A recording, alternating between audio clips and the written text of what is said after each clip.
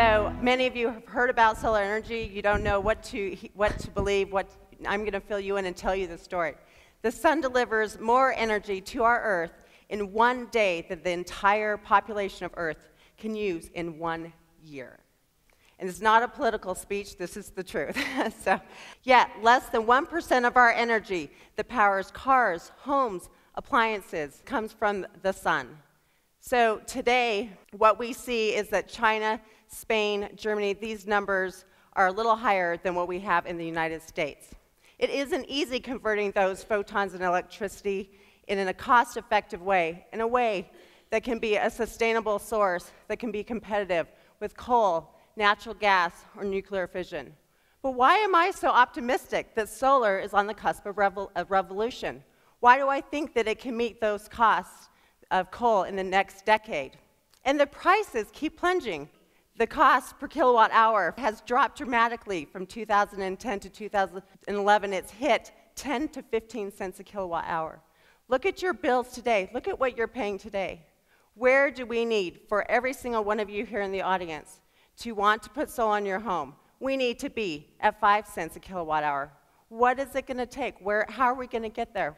What's going to happen? In order to make the choice, we need to have disruptive technologies. We need to support out-of-the-box ideas, innovation. We need to support small startups that can take technologies and actually make them hit that number of 5 cents per kilowatt hour. We have current technologies today, like silicon, is 90% of our industry. This is what you all see when you're walking down the streets and you see it on homes.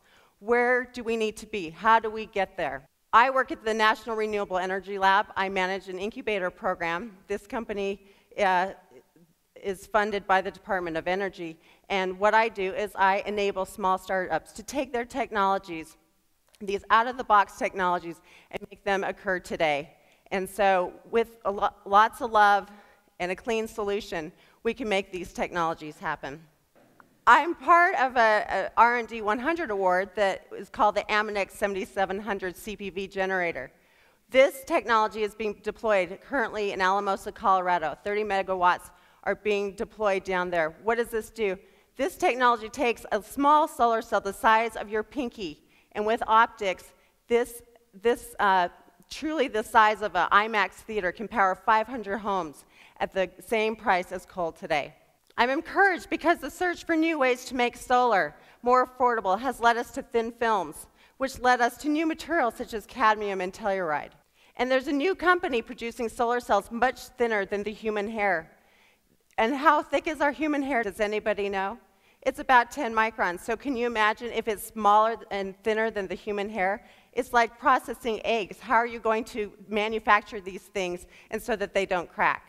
I'm enthusiastic because there's companies such as Innovolite that are taking traditional silicon and turning it into silicon ink. We call it the liquid gold. I'm confident that solar can go mainstream because the revolution is global. America is producing innovation. Chinese is able to manufacture, and we are providing competitiveness for China today. Governments here and around the world need to support these investments in these small startups companies. We need to take these technologies, enable them to get them off their wobbly baby feet and get them running. I'm not sure what kind of soles that they're going to need to get, whether it's the air cushion of a Nike or an Asics, but we need to get them running. America and the world have plenty of smart people to get the job done if the path is cleared for them. I did my graduate degree here at the University of Denver. I had the opportunity to do all my research at the National Renewable Energy Lab. And I was kibitzing with Dr. Coombs, the chancellor, and he recalled that I had been in the lab working on the lasers. We need to clear pathways for more students, more education, so that we have a clean alternative choice. We need to be able to provide for our children a pathway and say, look, those are solar panels on somebody's house. I was driving home my son and his kids from lacrosse practice, and my son said, hey, there's solar panels. And when one kid said, what's a solar panel? And my son Harrison said, dude, you don't know what a solar panel is? So we need to educate our children. We need to get the message out, and it starts with people, youth, the 5 to 6-year-olds. Even my kindergarten came home the other day with a book called Energy Island. She wanted me to read it to her. And then she saw another picture in our house that was a windmill. And she said, Mom, is this what wind energy is about? This is where it starts. It starts with our children. It builds us all the way up through DU, through many universities, and we'll get innovation out. So the future belongs to renewable energy. There isn't enough oil, natural gas, or coal to fuel where the world is heading. We need to enable the scientists. We need to enable the collaboration. We need to push disruptive technologies out there. With tough love, we will get there. It's only the disruptive technologies that will make it to large-scale manufacturing. This innovation will be the sequel to the sunshot and the moonshot of the 1960s. Thank you.